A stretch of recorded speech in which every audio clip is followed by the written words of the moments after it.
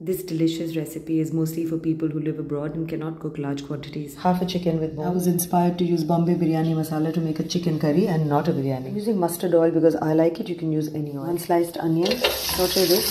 When I make biryani, I use 1.5 packet of masala, and the half packet that is remaining goes into the fridge. I'm using that now. To that, I'm adding a little bit of salt, red chili powder, and turmeric powder. Mix that into the chicken. You may also use korma masala. I'm using at least a tablespoon each of chopped ginger and garlic. Saute this lightly. Adding the chicken into the onion mixture, and as any Pakistani would say, bhuno this well. And if you do not speak Urdu, all that means is you have to saute this on medium to high. I try to use very little oil, but certain dishes do require a wee bit more. Be patient, the oil has to rise to the surface. Can you see that? The oil has risen to the surface. I'm going to mix this. I've blended 3 tomatoes. This is just the masala. I'm going to be adding it into the chicken. The color is looking so good. Never cook chicken curry or any other Pakistani curry on very high heat. It has to be medium. See what I mean? The oil is now starting to rise in the surface. Also, when you're making Pakistani food, better to use boiling hot water to make curry. I'm going to cover this and cook this for 10 minutes.